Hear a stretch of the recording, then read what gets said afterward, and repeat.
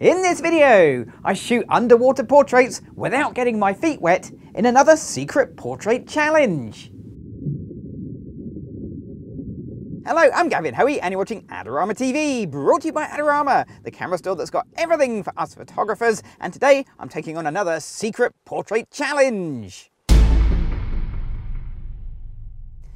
So I've got absolutely no idea what's going to happen. All I know is that Sam has made me drive 4 hours to a farm in the middle of nowhere in the pouring rain, and something interesting is happening inside of a barn over there. So let's go inside and see what's going on. I don't know what's going to happen. This is crazy. Okay, let's go. So this is the big surprise. Sam has booked Tank Space, which is a company that has its own Mermaid tank, handmade, specially for the job. It's lovely and warm as well, which is just incredible. So I've got this space to photograph in. It's been designed for photography in mind because around the sides are two little holes where I can actually put some lights. So lighting in here, I guess. Well, I can't light from the front, because if I light from the front, all we're going to see is a big flare from the perspex here. So it's going to have to be side lighting and maybe top lighting as well. So I might be able to get something above, but I've never lit anything like this. I've got absolutely no idea how this is going to work. So this should be a bit of a challenge, but I guess that's the whole purpose. I think the first thing to do is set the lights up, and let's go from there. So I think for the lighting, I'm going to go with flash as my go-to lighting source. Definitely the brightest ones I bought, and I bought the Explore 600s. So that was a good call. As far as it goes, I'm not sure I want to use the little holes. I think maybe I'd like more sort of light coming from above as my first effort. It may feel more natural.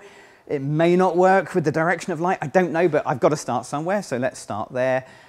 I've got one set up on one side. I'm going to add the other side in as well.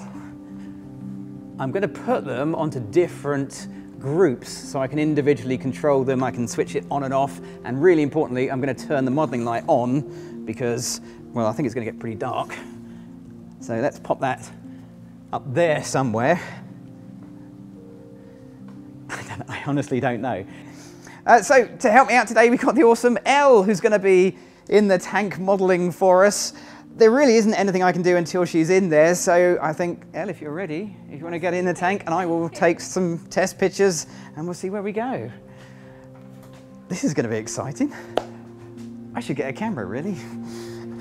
That'd be a good idea. Annoyingly, made a right mess. I've made a mistake already. I put B on that side and A on that side, so that's really confusing me. So that's B. I'll put B on, and we'll just test B. I'm going to guess 1/8 power, 1/8 power. Let's try that. I can actually see Sam reflected in the perspex. She's monitoring the video cameras, but I'm exposing for flash, so she won't appear in the final photos. All right, let's see how we're doing. Wow. Well, I think we're done there. That's perfect.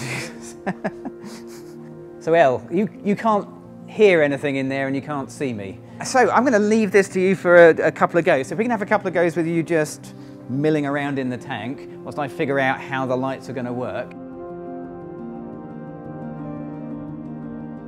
It's okay until she moves around, of course, and then the light comes in from the wrong direction. How do you do looking? Do you just kind of vaguely know where?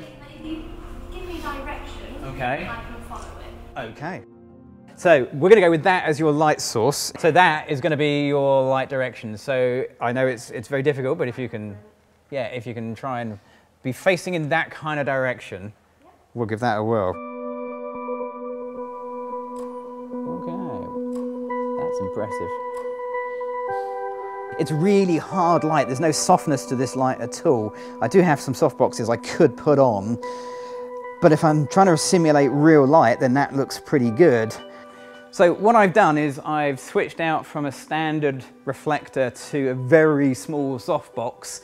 That's going to do two things. First of all, it's going to give slightly softer shadows, hopefully, but also it's going to eat up a lot more light. So I may need to adjust my settings. I'm at 1/8 power at the moment. That still gives me plenty of headroom. I can still change this up to maybe a quarter power and maybe just bump my ISO up slightly as well to compensate, because I'm still at 200 ISO actually. I'm still really low. Let's try 400 ISO. And I remember you saying there was a bit of fabric. Should we throw a bit of fabric in as well?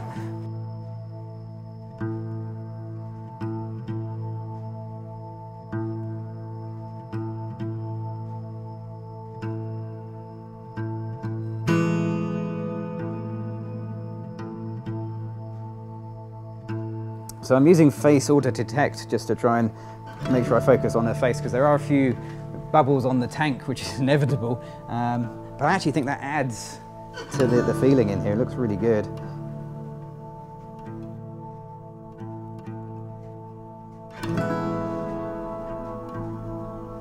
Let's move the light slightly.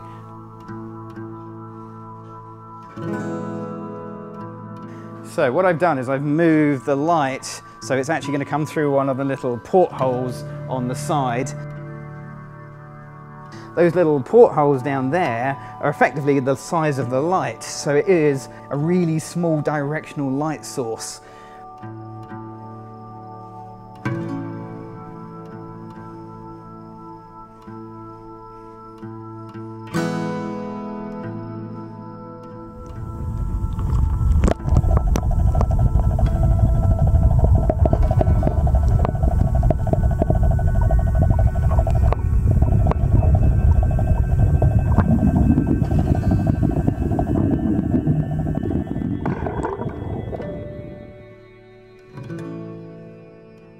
So Elle's got changed, she has multiple outfits apparently, and now we have a mermaid. So she's now in the tank as a mermaid. When it comes to lighting, to give myself a bit of flexibility, I'm hoping that I can make use of the inverse square law, which basically means if I get the light further away, then as Elle moves around, the difference in exposure won't be so apparent.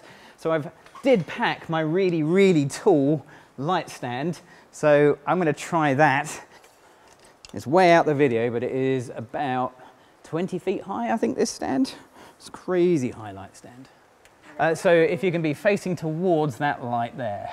Okay, so everything is in that direction.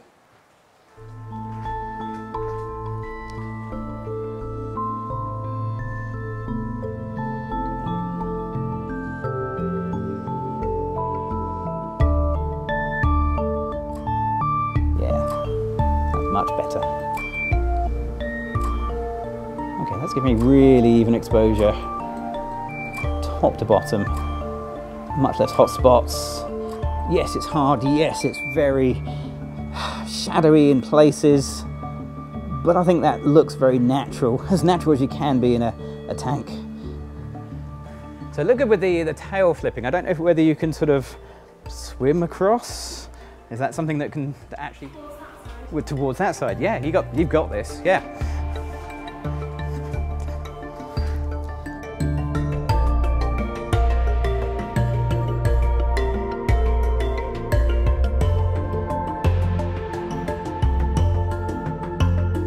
That was great. Can we do it again?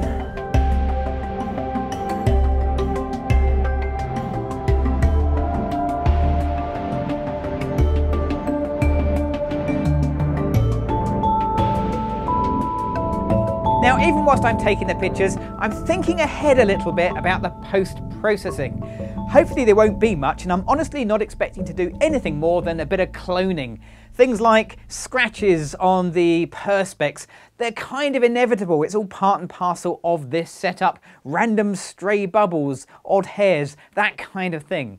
Most of my time is probably going to be spent doing the floor and the back wall, because there's an obvious line that I can see that says this is taken in a tank. And if I can just hide that, just sort of smudge the two together with a bit of cloning or healing, then I think that will make these photos look a lot more convincing. Although as I say that, I just remembered I've actually photographed a mermaid, which is a mythical creature. Well, there we go. That is my time up here at Tank Space. It was a fantastic shoot. I've never done anything like it. And yet it was really straightforward with a fantastic model, great staff here, and the lighting, well, that just seemed to work really well as well. So I'm really pleased with these results. Now, if you've got any questions or you've enjoyed this video, don't forget to leave me a comment below. Click on the bell icon to get regular notifications of all the brand new videos on Adorama TV. And of course, click on that subscribe button. I'm Gavin Hoey. Thanks for watching.